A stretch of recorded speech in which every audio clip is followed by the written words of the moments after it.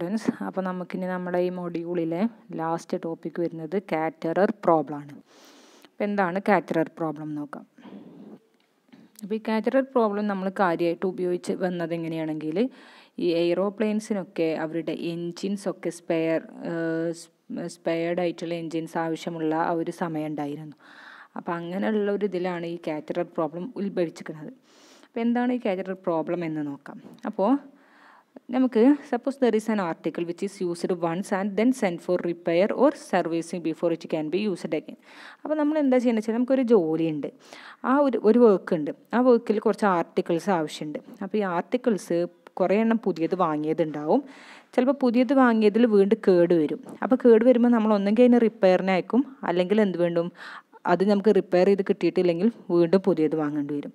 അപ്പോൾ നമ്മൾ ഈ വർക്കിലുള്ള കോസ്റ്റ് മിനിമൈസ് ചെയ്യണം. ഈ ആർട്ടിക്കിൾ, അതിന് വേണ്ടി നമ്മൾ ആർട്ടിക്കിൾ എങ്ങനെയൊക്കെ യൂസ് ചെയ്യണം, അതായത് പുതിയത് വാങ്ങണോ അതോ എന്താ പറയുക പഴയത് റിപ്പയർ ചെയ്യുകയാണോ ചെയ്യേണ്ടത്, അതാണ് ശരിക്കും ആക്ച്വലി ഈ പ്രോബ്ലം പറയുന്നത്.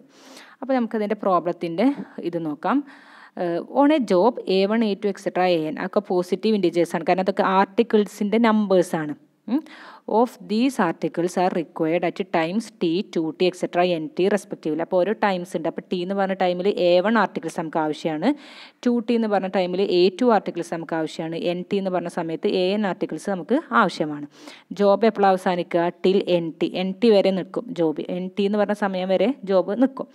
The job begins at T with A1 articles purchased new from the market at a certain price. അപ്പോൾ T എന്ന് പറഞ്ഞ സമയത്ത് നമ്മുടെ ജോബ് തുടങ്ങും. അപ്പോൾ ഉള്ള articles A1 number of articles ഉണ്ടാവും, അത് നമ്മൾ പുതിയതായിട്ട് വാങ്ങിയതായിരിക്കും. But at successive times the requirement can be met partly by repaired articles.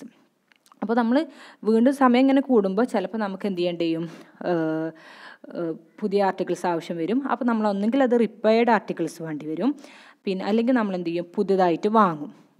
അപ്പോൾ the minimum time to repair is RT and maximum R+ST.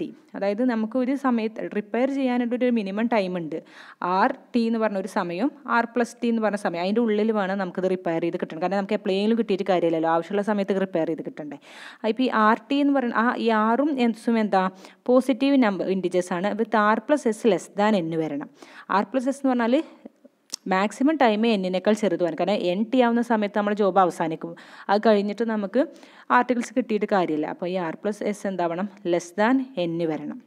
അപ്പോൾ നമ്മൾ റിപ്പയർ ചെയ്യേണ്ട ഒരു മാക്സിമം ടൈം എന്ന് പറഞ്ഞാൽ R മുതൽ R+ST ആ ഒരു സമയത്തിൻ്റെ ഉള്ളിൽ നമുക്ക് RT എന്ന് പറഞ്ഞ സമയത്ത് കൊടുത്തിട്ട് R+ST സമയത്ത് കിട്ടണം.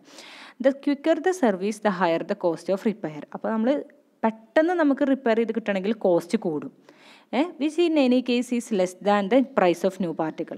ചിലപ്പോൾ അതെന്താവും അപ്പോൾ പക്ഷേ എങ്കിലും നമുക്ക് എന്ത് ചെയ്യും, കോസ്റ്റ് പുതിയത് വാങ്ങണേക്കാട്ടി നമുക്ക് ചിലപ്പോൾ കുറവായിരിക്കും. അപ്പോൾ നമുക്ക് എന്താ നല്ലത്, സർവീസ് കൂട്ടിയിട്ട് പെട്ടെന്ന് സർവീസ് ചെയ്തിട്ട് നമുക്ക് ആർട്ടിക്കിൾ റിപ്പയർ ചെയ്തെടുക്കായിരിക്കും നല്ലത് അല്ലേ. പുതിയത് വാങ്ങുന്നതിനേക്കാളും അപ്പോഴാണ് കോസ്റ്റ് കുറവെങ്കിൽ നമുക്ക് അങ്ങനെ ആയിരിക്കുമല്ലോ നല്ലത്. അപ്പോൾ അതാണ് നമ്മളിവിടെ ചെയ്യണത്. അപ്പോൾ the problem is how to organise purchase and repair of articles. അപ്പോൾ എങ്ങനെ പർച്ചേസ് ചെയ്യാനോ റിപ്പയർ ചെയ്യാനോ എന്താണോ ചെയ്യേണ്ടത്, so that the job is completed with minimum cost of the articles. Minimum cost of the articles വെച്ചിട്ട് നമുക്ക് എന്ത് ചെയ്യും വേണം, ജോബ് കംപ്ലീറ്റ് ചെയ്യും വേണം. അതാണ് നമ്മളെ പ്രോബ്ലം. അപ്പോൾ ഈ കാറ്ററർ പ്രോബ്ലം പഠിച്ചു വെക്കണം. ചിലപ്പോൾ എക്സാമിന് ചോദിക്കാറുണ്ട് എന്താണ് കാറ്ററർ പ്രോബ്ലം എന്ന് പറഞ്ഞിട്ട്. അപ്പോൾ നമ്മളിതൊക്കെ എഴുതേണ്ടി വരും, ഇതാണ് കാറ്ററർ പ്രോബ്ലം എന്ന് പറഞ്ഞിട്ട്. ഇനി നമുക്കിതിനെ മാത്തമാറ്റിക്കലി എങ്ങനെ മാറ്റാം എന്നുള്ളത്, ഇതിന് ട്രാൻസ്പോർട്ടേഷൻ പ്രോബ്ലം ആക്കിയിട്ട് എങ്ങനെ മാറ്റാം നോക്കാം. അപ്പോൾ Xij എന്ന് പറയുന്നത് B the number of articles received back after repair which were send four repair at time IT to be returned at time JT. അപ്പോൾ IT എന്ന് പറഞ്ഞ സമയത്ത് കൊടുത്തിട്ട് JT എന്ന് പറഞ്ഞ സമയത്ത് കിട്ടിയ നമ്പർ ഓഫ് ആർട്ടിക്കിൾസ് ആണ് Xij. And let Cij B the cost of this repair per article. അപ്പോൾ ഒരു ആർട്ടിക്കിളിൻ്റെ കോസ്റ്റാണ് Cij. Xij എന്ന് പറഞ്ഞ ആർട്ടിക്കിളിൻ്റെ റിപ്പയറിൻ്റെ കോസ്റ്റാണ് Cij. Then summation Xij is the total number of repaired articles available at JT. അപ്പോൾ JT എന്ന് പറഞ്ഞ സമയത്ത് ഈ ആർട്ടിക്കിൾസിനൊക്കെ കൂടി സമ്മ കൂട്ടിയാൽ അത്രയും ആർട്ടിക്കിൾസ് ആയിരിക്കും നമുക്ക് JT എന്ന് പറഞ്ഞ സമയത്ത് ഉണ്ടാവുക അല്ലേ. ഇനിയിപ്പോൾ നമ്മൾ ഇവിടെ ഇപ്പോൾ IT എന്ന് പറഞ്ഞ സമയത്ത് കൊടുത്തിട്ട് നമുക്ക് JT സമയത്ത് കിട്ടി. ഈ Iൻ്റെ മുന്നേ ഇപ്പോൾ I എന്ന് പറയുന്നത് നമ്മൾക്ക് തുടങ്ങിയ സമയമാണ്, അത് കഴിഞ്ഞിട്ടുള്ള സമയമാണ് J. അപ്പോൾ I എന്തായാലും ലെസ് ദാൻ J ആവില്ലേ. അപ്പോൾ പിന്നെ I ഗ്രേറ്റർ ദാൻ J ആവുന്ന സമയത്ത് നമുക്ക് അവിടെ ഒരു വാല്യൂ മീനിങ്ലെസ് അല്ലേ. അല്ലേ? കാരണം ഐ എന്ന് പറഞ്ഞ സമയത്ത് കൊടുത്തിട്ട് ജെ സമയത്താണ് കിട്ടിയത്. അപ്പോൾ ആ സമയം കൂടുകയല്ലേ ചെയ്യുക. അപ്പോൾ ഐ എന്തായാലും ലെസ് ദാൻ ജെ ആയിരിക്കും. അപ്പോൾ ഐ ഗ്രേറ്റർ ദാൻ ജെ എന്ന് പറഞ്ഞാൽ greater than or equal to J എന്ന് പറഞ്ഞ ഒരു കേസ് അവിടെ വരുന്നില്ല. അപ്പോൾ അവിടുത്തെ കേസിലുള്ള എക്സൈജേസ് എന്താണ്? മീനിങ്ലെസ് ആണ്. മീനിങ്ലെസ് ആണ്, നമുക്കൊരു അർത്ഥമല്ല. അങ്ങനെ ഒരു സമയത്തുള്ള എക്സൈജ് എന്ന് പറഞ്ഞ ഒരു അർത്ഥം അവിടെ വരുന്നില്ല. അപ്പോൾ നമ്മൾ എന്ത് ചെയ്യും? And can have known zero values for, അതായത് ഈ ജെ മൈനസ് ഐ എന്ന് പറഞ്ഞാൽ ആ ടൈം പീരിയഡ് നമ്മൾ പറഞ്ഞു RT മുതൽ R+ST വരെയാണ് ആ ടൈം പീരിയഡ് എന്ന് പറഞ്ഞു. അപ്പോൾ ആ ടൈം പീരിയഡ് R-ൻ്റെയും R+S-ൻ്റെയും ഉള്ളിൽ കിടക്കും വേണം. അപ്പോഴും അല്ലെങ്കിലും നമുക്ക് എന്താ പറയുക, നമുക്ക് മീനിങ്ലെസ് ആണ്. R-ൻ്റെയും R+S-ൻ്റെയും ഇടയിൽ J-I കടന്നിട്ടില്ലെങ്കിലും നമുക്ക് മീനിങ്ലെസ് ആണ്. അപ്പോൾ ചില സ്ഥലങ്ങളിലൊന്നും നമുക്ക് ഈ എക്സൈജേസ് ഇല്ല. എക്സൈജേസ് എന്നുള്ള ഒരു ഇതിന് നമുക്ക് അർത്ഥം കിട്ടുന്നില്ല. അപ്പോൾ അങ്ങനത്തെ കേസുകളിലൊക്കെ അതിൻ്റെ കോസ്റ്റിന് നമ്മൾ എന്ത് കൊടുക്കും? CAJ ഇൻഫിനിറ്റി ആയിട്ട് കൊടുക്കും. CAJ equal to infinity. അത് വല്ലാതെ ബാധിക്കുന്നില്ല, നമുക്ക് എക്സാമ്പിൾ ചെയ്യുമ്പോൾ മനസ്സിലാവും. CAJ നമ്മൾ ഇൻഫിനിറ്റി ആക്കി കൊടുക്കും. അതായത് ഇൻഅഡ്മിസിബിൾ വാല്യൂസ് ഓഫ് ഐ എന്നാണ് പറയുന്നത്. അതായത് നമുക്ക് എടുക്കാൻ പറ്റാത്ത വാല്യൂസ്. അപ്പോൾ അത്തരത്തിലുള്ള, അപ്പോൾ എപ്പോഴൊക്കെ എടുക്കാൻ പറ്റാത്തത്? ഹൈ ഗ്രേറ്റർ ദാൻ ജെ ആവുന്ന സമയത്തും നമുക്ക് എടുക്കാൻ പറ്റൂല. പിന്നെ J-I R-ൻ്റെയും R+S-ൻ്റെയും ഇടയിൽ ഉണ്ടാകുമ്പോഴേ നമുക്ക് എടുക്കാൻ പറ്റുള്ളൂ. അപ്പോൾ അതല്ലാത്ത കേസ് വരുമല്ലോ, അപ്പോഴും നമുക്ക് എടുക്കാൻ പറ്റൂല. അപ്പോൾ ആ കേസുകൾ നമ്മൾ CIJക്ക് എന്ത് കൊടുക്കും? ഇൻഫിനിറ്റിന്ന് കൊടുക്കും.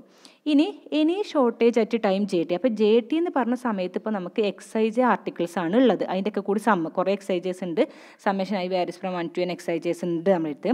ചിലപ്പോൾ അത് മതിയാവില്ല. അപ്പോൾ നമ്മൾ എന്ത് ചെയ്യേണ്ടി വരും? പുതിയ ആർട്ടിക്കിൾ വാങ്ങേണ്ടി വരും. അപ്പോൾ അതിന് നമ്മൾ ലെറ്റ് XN+1 J എന്ന് കൊടുത്തു.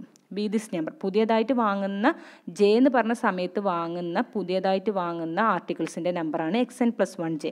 അപ്പോൾ ഇതൊക്കെ കൂടി കൂട്ടിയാൽ, അപ്പോൾ ആദ്യം നമ്മുടെ അടുത്തുള്ള റിപ്പയർ ചെയ്ത ആർട്ടിക്കിൾസും പുതിയതായിട്ട് വാങ്ങിയതും കൂടി കൂട്ടിയാൽ J എന്ന സമയത്ത് ആവശ്യമായിട്ടുള്ള നമ്പർ എന്താ? AJ അല്ലേ? കാരണം A1 A2 എക്സെട്ര എന്ന് പറയുന്നത് T1 T2 etcetera 1T 2T etcetera NT ആ സമയത്ത് ആവശ്യമായ ആർട്ടിക്കിൾസ് ആണ്. അപ്പോൾ J എന്ന് പറഞ്ഞ സമയത്ത് റിപ്പയർ ചെയ്തതും പുതിയത് വാങ്ങിയതും എന്ന് പറഞ്ഞാൽ J എന്ന് പറഞ്ഞ സമയത്ത് ആവശ്യമായതിന് ഈക്വൽ ആയിരിക്കും. അതായത് J എന്ന് പറഞ്ഞ സമയത്ത് ആവശ്യമായത് എത്ര ആർട്ടിക്കിളാണ്? AJ എണ്ണാണ്. അപ്പോൾ ഇതിൻ്റെ രണ്ടിൻ്റെയും സമ്മ് കൂട്ടി നമുക്ക് AJ കിട്ടണം. അപ്പോൾ നമുക്ക് ഇങ്ങനെ ഒരു ഇക്വേഷൻ കിട്ടി. ഇനി നമുക്ക് നോക്കാം the use of the simple XN+. ശരിക്കും ഈ XN+J for the number of new articles purchase is convenient. ഇതെന്താ വെച്ചാൽ, ഇപ്പോൾ നമ്മൾ ഈ ആർട്ടിക്കിൾ കൊടുത്തിട്ടില്ല എന്ന് വിചാരിക്കുക. അപ്പോൾ നമുക്ക് റിപ്പയർ ചെയ്തത് മാത്രം എടുക്കുമ്പോൾ ഇതിനേക്കാൾ AJനേക്കാൾ, അതായത് ആവശ്യമുള്ളതിനേക്കാൾ കുറവാണ്. അതുകൊണ്ടല്ലേ നമ്മൾ പുതിയത് വാങ്ങണത്. അപ്പോൾ ശരിക്കും നമുക്ക് ഇങ്ങനെ ഒരു ഇൻഇക്വാളിറ്റിയാണ് കിട്ടുക. അപ്പോൾ നമ്മൾ ശരിക്കും ആക്ച്വലി അവിടെ പുതിയത് വാങ്ങാൻ ഉദ്ദേശിക്കുന്നത് അവിടെ ഒരു സ്ലാക്ക് വേരിയബിൾ ആഡ് ചെയ്യുകയാണ് എന്നുള്ളതാണ് അവിടെ. അങ്ങനെ വേണമെങ്കിൽ നമുക്ക് പറയാം, ഒരു സ്ലാക്ക് വേരിയബിൾ നമുക്ക് ആഡ് ചെയ്തല്ലേ. ഇങ്ങനത്തെ ഒരു ഇൻഇക്വാളിറ്റിയിൽ ഇതൊന്ന് കിട്ടണമെങ്കിൽ ഈ സ്ലാക്ക് വേരിയബിൾ ഇവിടെ ആഡ് ചെയ്തിട്ടാണ് നമുക്ക് വേണമെങ്കിൽ പറയാം എന്നാണ് ഇവിടെ പറഞ്ഞത്. അപ്പോൾ ഇതൊരു ട്രാൻസ്പോർട്ടേഷൻ ഫോമിലേക്ക് മാറ്റാനും കൂടി വേണ്ടിയിട്ടാണ് നമ്മൾ ഇങ്ങനെ ഒന്ന് ഇൻട്രൊഡ്യൂസ് ചെയ്ത് വെച്ചിരിക്കുന്നത്. ഇപ്പോൾ ഓൾറെഡി റിപ്പയർ ചെയ്തതും പിന്നെ പുതിയത് വാങ്ങിയതും നമ്മൾ ആ J എന്ന സമയത്ത് ആവശ്യത്തിന് മെറ്റ് ചെയ്തു. ഇനി നമുക്ക് എന്ത് ചെയ്യാം? ഇതുപോലെ നമുക്ക് എന്തുണ്ടാവും? സമ്മേഷൻ J വാരീസ് ഫ്രം, ഇപ്പോൾ ഇവിടെ summation I varies from 1 to n XIJ എന്നായിരുന്നു. ഇവിടെ summation J varies from 1 to n XIJ is the total number of articles send out for repair at time IT. അപ്പോൾ IT എന്ന് പറഞ്ഞ സമയം, മറ്റേത് എന്ത് ചെയ്യുന്നു? JT എന്ന് പറഞ്ഞ സമയത്ത് തിരിച്ച് കിട്ടിയതാണ് നേരത്തെ പറഞ്ഞിട്ടുണ്ടായിരുന്നത്. ഇത് IT എന്ന് പറഞ്ഞ സമയത്ത് കൊടുത്തത്. അപ്പോൾ കൊടുത്തതെല്ലാം നമുക്ക് തിരിച്ച് കിട്ടിയിട്ടുണ്ടാവില്ല. അപ്പോൾ അങ്ങനെ കൊടുത്ത ആർട്ടിക്കിൾസ് ആണ് summation J varies from 1 to n XIJ. Again XIJ can be non zero only four R<. ഈ ഒരു ഡിഫറൻസ്, അതായത് R-ൻ്റെയും R+S-ൻ്റെയും ഇടയിൽ വരണം ആ ഒരു, കാരണം J എന്ന് പറഞ്ഞ സമയത്താണ് അത് കിട്ടിയിട്ടുണ്ടാവുക. അങ്ങനെ എല്ലാവരും ചിലപ്പോൾ കിട്ടിയിട്ടുണ്ടാവില്ല. അപ്പോൾ അങ്ങനെ കിട്ടാത്തത് ഉണ്ടാവും. അപ്പോൾ ഈ ഒരു ഇൻഇക്വാളിറ്റി സാറ്റിസ്ഫൈ ചെയ്യുന്ന സമയത്ത് അവിടെ എന്തുണ്ടാവുള്ളൂ? വാല്യൂ ഉണ്ടാവുള്ളൂ. അപ്പോൾ അവിടെയും ഇൻഅഡ്മിസിബിൾ വാല്യൂസ് ഓഫ് J വരാം. അതായത് പോസിബിൾ അല്ലാത്ത വാല്യൂസ് ഓഫ് J വരാം. അവിടെ നമ്മൾ എന്ത് കൊടുക്കും? ഇൻഫിനിറ്റി ആയിട്ട് കൊടുക്കും. ഇനി all the articles used at time IT need not be send four repair അല്ലേ.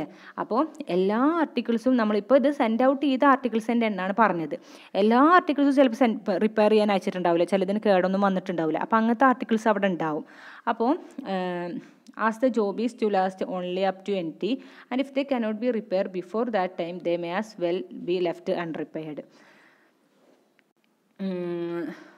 അത് നോക്കട്ടെ.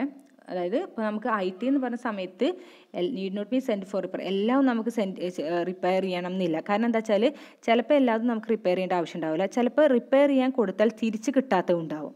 ചിലപ്പോൾ നമുക്ക് ആ സമയത്തിനുള്ളിൽ തിരിച്ച് കിട്ടണില്ല എന്ന് വിചാരിക്കുക, നമ്മളോട് പറയുമല്ലോ തിരിച്ച് കിട്ടുമോ ഇല്ലേ എന്നുള്ളത്. അപ്പോൾ തിരിച്ച് കിട്ടണില്ലെങ്കിൽ അത് നമുക്ക് കൊടുത്തിട്ട് ആവശ്യമില്ലല്ലോ, അത് കൊടുക്കാൻ. അപ്പോൾ അത് അൺറിപ്പയർഡ് ആയിട്ട് നിൽക്കും, നമ്മളത് റിപ്പയർ ചെയ്യുന്നില്ല. അപ്പോൾ അങ്ങനെയുള്ളതിന് നമുക്ക് വില ഒന്നും വരില്ല. അപ്പോൾ കോസ്റ്റ് എന്തായിരിക്കും? 0. റിപ്പയർ ചെയ്യുന്നില്ല, അപ്പോൾ അവിടെ നമുക്ക് എന്തായിരിക്കും? കോസ്റ്റ് 0 ആയിരിക്കും. അപ്പോൾ അതിൻ്റെ നമ്പറാണ് xi(n+1) B the number of articles used but not send four repair at time T. അപ്പോൾ അത് യൂസ് ചെയ്തിട്ടുണ്ട്, പക്ഷേ IT എന്ന് പറഞ്ഞ സമയത്ത് റിപ്പയർ ചെയ്യാൻ കൊടുത്തിട്ടില്ല. കാരണം എന്താ? റിപ്പയർ ചെയ്യാൻ കൊടുക്കാത്തത് അവ തിരിച്ച് കിട്ടുമോ ഇല്ലേന്ന് നമുക്ക് അറിയില്ല. അപ്പോൾ അതുകൊണ്ടാണ് നമ്മൾ റിപ്പയർ ചെയ്യാൻ കൊടുക്കാത്തത്.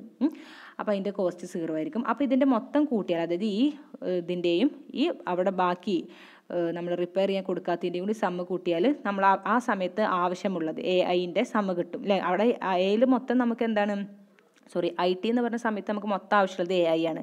അപ്പോൾ മൊത്തം ആവശ്യമുള്ളതാണ് ഇപ്പോൾ ഇത് 3 കൂടി, അതായത് റിപ്പയർ ചെയ്യാൻ കൊടുത്തതും റിപ്പയർ ചെയ്യാൻ കൊടുക്കാത്തതും, അതാണ് നമ്മൾ മൊത്തം വരുന്നത്. അപ്പോൾ AI എന്ന് വരും. അതിൻ്റെ സമ്മേഷൻ നമുക്ക് എന്ത് വരും? AI എന്ന് വരും.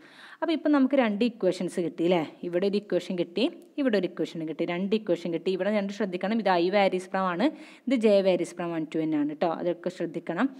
ഇനി ആൾസോ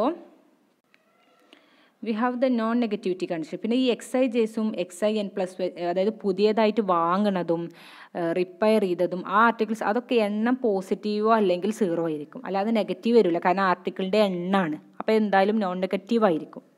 അപ്പോൾ ആ കണ്ടീഷൻസൊക്കെ അവിടെ മെറ്റ് ചെയ്യുന്നുണ്ട്. ഒബ്ജക്റ്റീവ് ഫംഗ്ഷൻ എന്താ വരിക? ഇതിൻ്റെയൊക്കെ കൂടി കോസ്റ്റാണ് വരിക, അതായത് റിപ്പയർ ചെയ്യാൻ കൊടുത്തതിൻ്റെയും പുതിയത് വാങ്ങിയതിൻ്റെയും കോസ്റ്റ്.